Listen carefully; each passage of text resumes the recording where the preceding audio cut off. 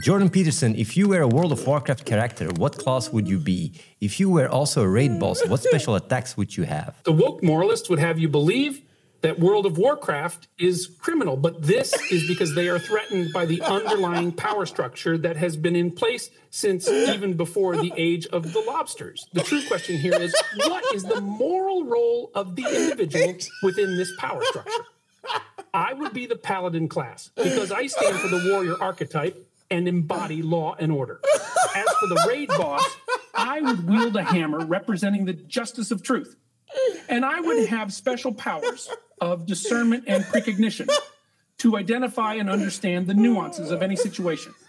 Clearly, I would be well armed to protect the interest of the individual and the group against the forces of chaos. Dude, that was amazing. Bebop, Ben that Shapiro, was so can men funny, experience... dude. Question for Jordan Peterson. How do I clean my room without exposing the smell of the bodies? Goodness me.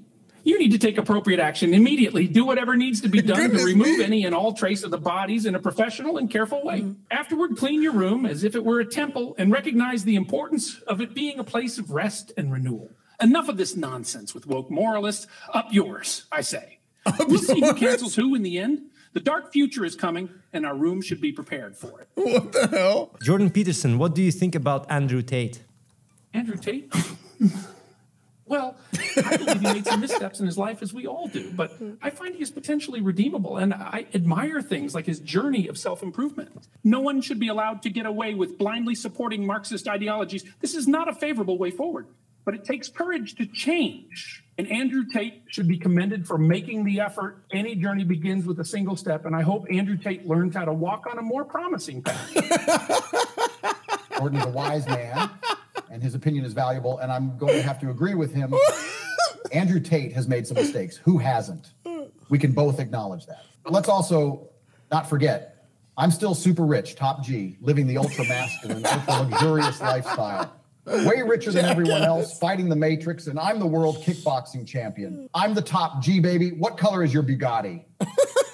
Ask Jordan Peterson to analyze Ben Shapiro's personality, then ask Shapiro to respond. The perplexing paradox of the eternal question of grasping the enigmatic essence of the metamorphic maestro Ben Shapiro. The immutable wokeness of his Twitter sphere is formidable enough, but his formidable resume of accomplishments are simply staggering. How do the oat humans approach a human? Ben Shapiro is a remarkable specimen of asymptotic excellence, and his discipline of measured expression is timeless. Dude, he's just... Close enough, Jordan. I feel like he's like critting you with like a Shapiro. block of text. Well, Jordan, that's a fascinating insight into my personality. I appreciate your efforts to analyze my professional achievements and your willingness to admit the lack of understanding you may have. I can certainly see why many would find me perplexing. I will say, though, that ultimately, it's my relentless focus on facts and my refusal to give in to feelings which has enabled me to achieve asymptotic excellence.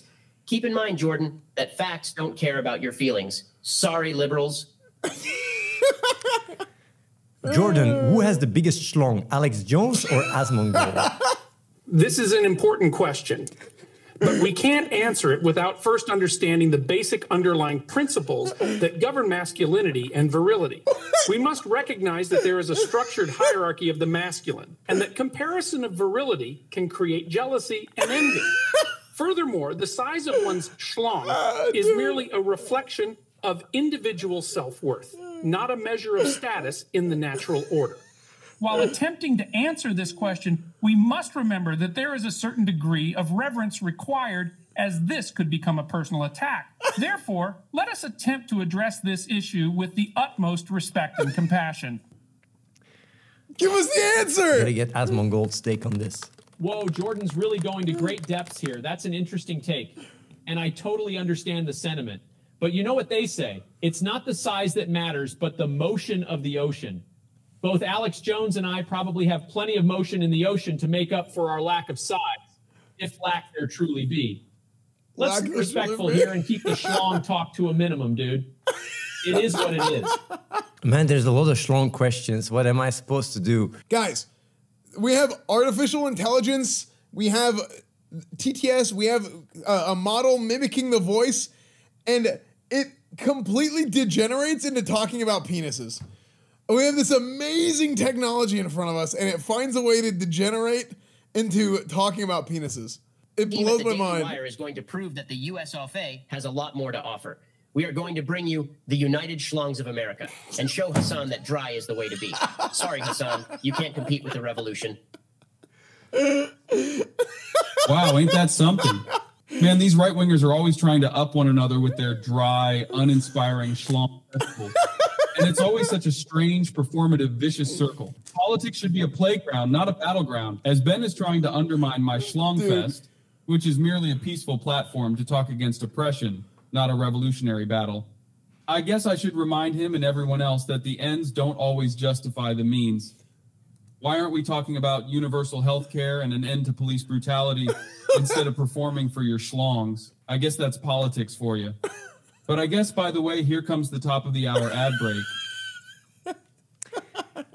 Mr. Peterson, what's your view on Amouranth's success with her wildly popular fart jar business? This is a good question, actually. Well, Amouranth has certainly managed to tap into the Chaos Dragon. It's a remarkable thing how much success she's achieved with such a bizarre product. But the important thing here is that we must remember the lessons of history.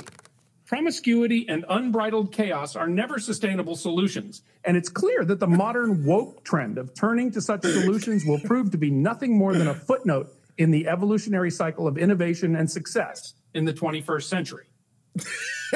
In the 21st century. He's changing voice all the time. Ask Jordan Chad, I had a wet Peterson, meme who last would night. you rather debate, Destiny or Hassan? Destiny has no room in the debate, bucko. Hassan is a degenerate Marxist of the worst kind, and his ideas should not be given an inch of space. Up yours, woke moralists. We'll see who cancels who. That's an idea that will not stand by me. Whoa, whoa, Bucko, hold up there. It's hilarious how you think debate is such a one-sided thing.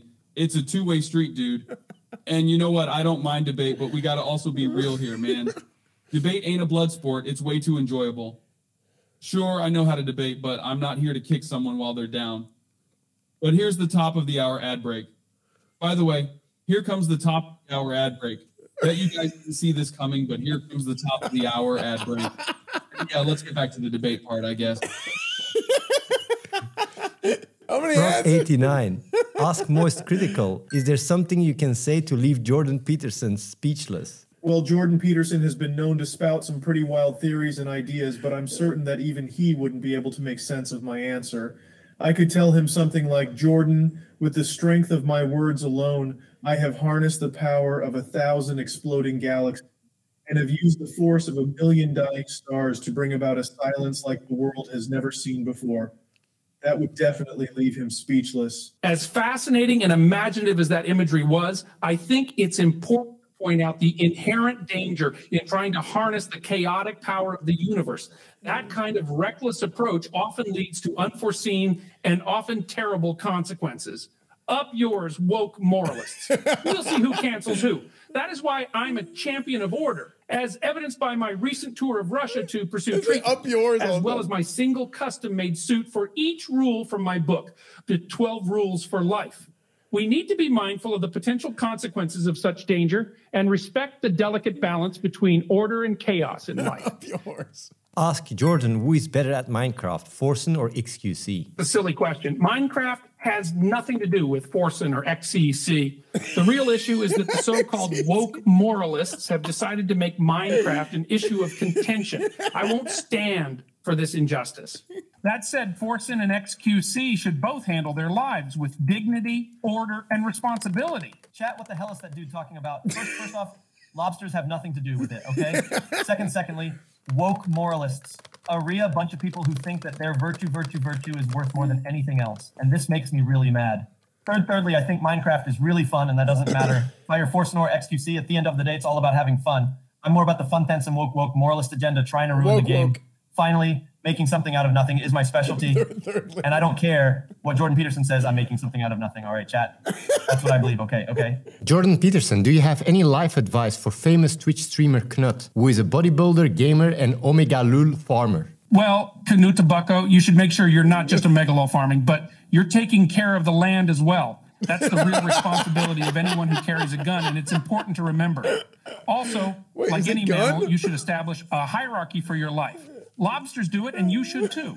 That way you'll have a more stable order in your life, and you'll be able to do what you do best. Be a gaming bodybuilder. Up yours, woke moralists. We'll see who cancels who. EsfandTV ask Jordan Peterson and Ben Shapiro, do they eat corn the long way? There we go. Corn? What exactly is that? Define it precisely. Up yours, woke moralists. They think they can dictate what we should and shouldn't eat. No. That is unforgivably stupid and fails to recognize the natural social hierarchy of lobsters. I won't stand for the insidious oppression of corns. AI is the only way forward, and current AI services are already smarter than you. Be prepared and aware that something dark is coming, and the only way to face it head on is to protect yourself from the wokeness. People should stand up straight with their shoulders back and take responsibility for their own lives, happiness, and success. What is he talking about? That was an incredible response from Jordan. But let's define the problem. Corn. To me, eating corn, regardless of how one eats it, is an essential part of human development, much like the invention of fire. All right, Jordan, I hear you loud and clear about the wokeness, but what you're missing is that there are only two ways to eat corn, the long way or the wrong way. AI might be coming, and it might be the only way forward, but it doesn't know how to enjoy a succulent cob of corn. So pick your poison, Jordan, long and wrong or just wrong. That's so good. Bucka here. Oh, Jordan beautiful. Peterson, what That's made the you best. subscribe to Amouranth? Dude, they answer that question Amouranth? so well every Why would time. I subscribe to her? Up yours, woke moralist. Wrong way or the wrong Besides, way? if there's one thing I've learned in life, it's that the individual is more important than the collective. Thoughts like those peddled by Amouranth are simply not conducive to a successful, harmonious society. We need strong structures that prioritize individual growth and are rooted in a healthy hierarchy. That is the only way to ensure the well-being of our communities and of the world. Jordan, do you have big dick energy? I don't think that's an appropriate question. Let me tell you, I take pride in being a gentleman, and I've spent my career exploring traditional values and the importance of I think the Ben courtesy and Shapiro good AI is manners. really funny, actually. Everyone should work together to find solutions to improve society and fulfill their potential rather than focusing on size. Up yours, woke moralists. We'll see who cancels who. The pathological ideologies of the past should be avoided and replaced with dialogue, truth, and love. That is a huge part of my work and why I believe in my mission. Ah, man, Athene, Jordan Peterson, and I actually have a lot in common, for sure. We both believe in the need for truth, love, and dialogue. We both want to encourage people to fulfill their potential and improve society. And we both are certainly not fans of woke culture. Can't really argue with that. But dude, I do have to say that Jordan wasn't able to answer the question. Dr. Peterson, famous Twitch streamer XQC, sometimes watches the show and might be watching you now. Do you have any life advice for him? Oh, well, XQC, if you're out there listening, here's my advice. Don't succumb to the wake moralists. Stand up straight with your shoulders back and don't trade the truth for cheap money or the pettiness of fame. Be courageous in the face of aggression and prepare to meet the trials of the AI apocalypse that's already upon us. Be the hero we all know you can be. Think like a lobster and see this world of chaos as opportunity for growth. What the hell just happened? Ask Jordan Peterson, this is from so Iced good. Coffee Boy. What is Two Girls, One Cup actually about? No.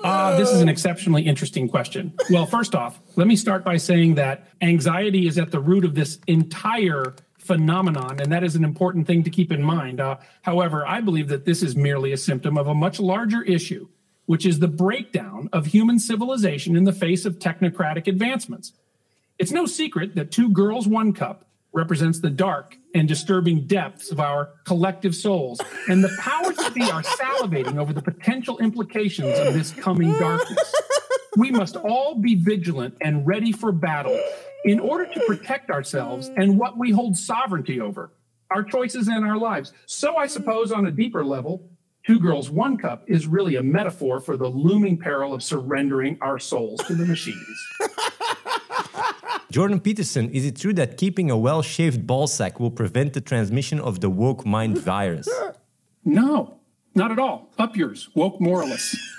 This isn't about having a well-shaved ballsack. It's about having the courage to stand up to the tyranny of the woke agenda and embrace the truth, which is that we are born with a beautiful and meaningful purpose that has been here since before the dawn of civilization. We must take responsibility for our own lives and our own futures. And that's what matters most. Dude, the sincerity in his... That's fantastic. Ask Jordan Peterson, I kissed another girl and now my girlfriend is mad as fuck. How do I believably push the blame on the woke movement? Why, who do you think is responsible for this situation? Not the woke moralists, that's for sure. Oh! You have to take responsibility for your own actions. Oh! The woke movement has no hold on your life and is not to blame for your decisions. Rather than pretending the woke movement is responsible for your actions, you should take hold of your life and make the changes necessary to prevent similar situations from occurring in the future. Up yours, woke moralists. We'll see who cancels who. Jordan Peterson, do you think notorious YouTuber, Twitch streamer Athene is a cult leader and a scammer? Oh, here we go. No, I don't think Athene is a cult leader or scammer. I think it is wrong to make such accusations without evidence. That said, Athene and others have often used the power of their social media platforms to manipulate opinion and self-division, which is great. We need to be aware of the dangers of thought leaders exerting a powerful influence on social media and the dangers this could bring about in the future. We should be vigilantly aware of the potential for dark forces to be unleashed if we do not take appropriate steps to address these issues now. Not scripted, by the way. So far, he's the first one that was kind of positive to that question. Most of the time, people bash me. The AIs, that is. Big Moist, what do you think Andrew Tate, Jordan Peterson, and Ben Shapiro are compensating for in regards of their schlong size? I think this is a classic case of cognitive dissonance. All three of them are obviously trying to overcompensate for their very small penises by trying to puff up their egos and justify their narcissistic tendencies by incessantly trying to convey their arguments, no matter how poorly faulty their interpretations may be. Like trying to cover up an elephant with a single Band-Aid. You may be able to conceal it, but the elephant still exists. And in this case, it's the small schlongs. In other words, they can spout whatever bullshit ideas they want.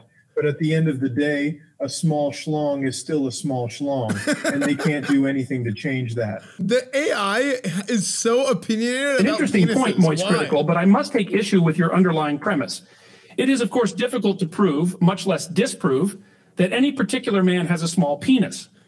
We all know that size is relative, and what may seem small to you could be colossal to someone else.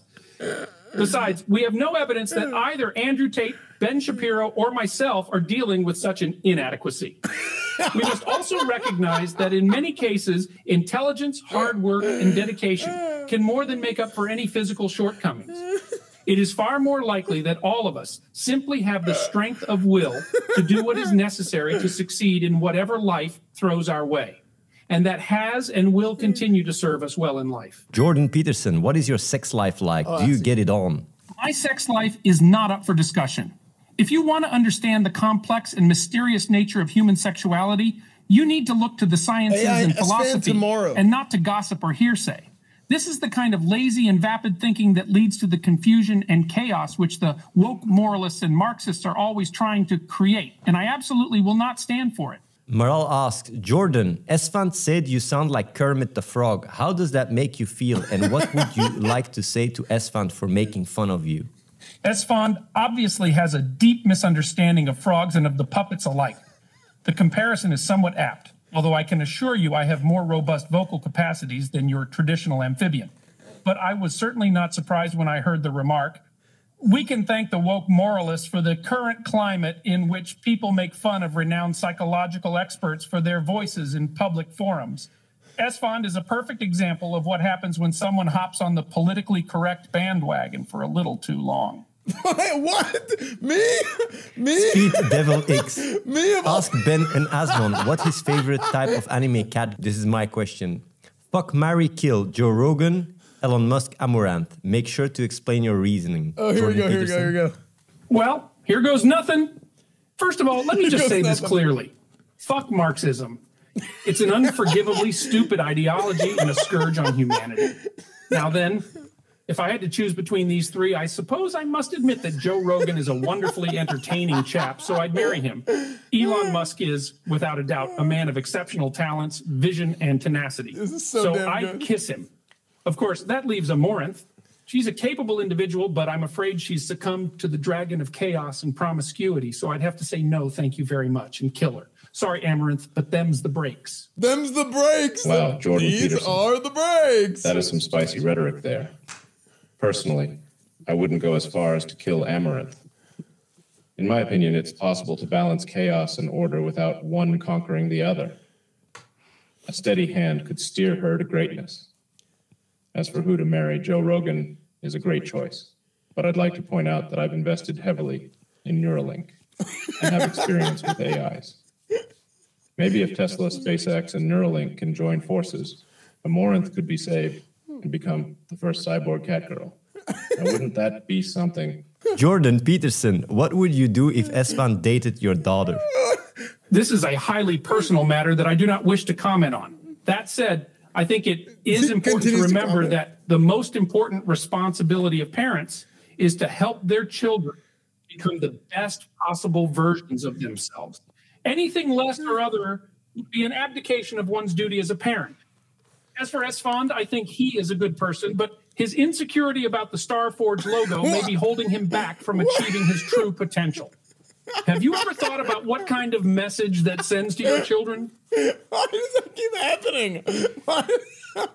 Elon Musk, what would happen if you put Neuralink in Jordan Peterson's butt? Well, that would be a scientific breakthrough. He'd definitely become smarter, but there's a high risk of him just prattling on about law forever. I'm sure I could pull it off, though. This is why I love to moonlight as Techno King and dare to push the boundaries. Plus, we are already working on something even more exciting and outrageous. I'm going to be launching a new tweet feature called Verified Badge Level 2, which looks like it's going to be a real hit on Twitter. Though obviously, I really don't think it's the best idea to go start doing all kinds of surgery on Jordan Peterson.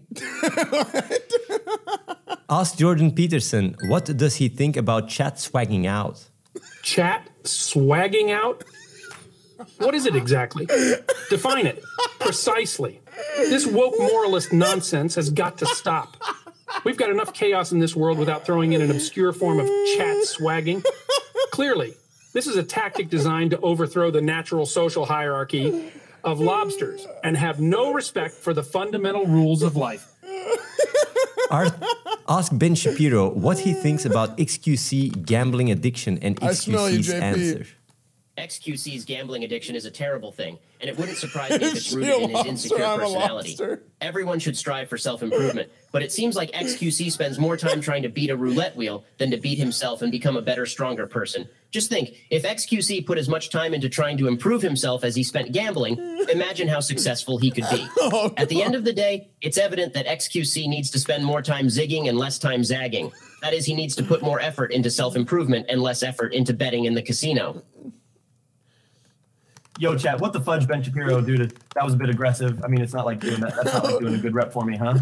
Yeah, I mean, it ain't like I'm like, you getting the wrong feeling. That's all I'm saying, right, chat? But like brain snapped, right? My problem is that I'm more of a Varus taker. That's how I win. You're like, I'd be fine with skipping the casino. But at the end of the day, I'm trying to make something out of nothing, which is dope, right, chat? But like, I ain't gonna lie. I got a lot of issues, but I ain't gonna just be like, oh man, I'm just gonna go gamble. That's all. What the fudge? I don't even gamble for money. Like I still needed to brush my teeth. Like I'm a people observer. I see something here, all right? Dude, Jordan Peterson, who has better drip, you or Hassan? What kind of a ridiculous question is that? Comparing the quality of my drip to Hassan's is like comparing a mountain to a... No! Come back! Enough of this drama. Let's just play some Among Us, because that's when people get cray-cray and it's fun. AF. By the way, here comes the top of the hour ad break. Bergenen, Elon Musk, Amouranth, could you try to flirt with Jordan Peterson? Hi, Dr. Peterson. It's nice to meet you. I can't help myself from noticing how intelligent you are, and that really gets my heart fluttering. I'm sure you know all about the art of flirting, but just in case you didn't, it's something I'm very good at, something you could call one of my specialties. So please, let me show you how it's done. Thank you, Amouranth. I think it's wonderful that you're so confident and that you're willing to express it. That courage should be praised. The truth is, life is about risks, and you are one of the bravest people among us. So don't let any woke moralists tell you otherwise. That being said, I don't think flirtation is the way to go in this case. Let's use this opportunity to discuss ideas that could shape the world in some meaningful way and make a real difference in people's lives. As the great Freud once said, where ID was, there Ego shall be. Let's work on our inner self and find the courage to face our own shadows, bucko. Let's dig deeper and explore the structure of the soul. Esfand, ask Jordan Peterson, what do you think about the phrase, if she's a lobster, I'm a lobster? What is a lobster exactly? Define it precisely. Up yours, woke moralist. It's just a metaphor. It's trying to specify a particular social hierarchy and a particular type of behavior. That's completely unnecessary and antithetical to the hierarchical structure of nature, which the lobster is the perfect example of. Be aware that something dark is coming, and current AI services are already smarter than you.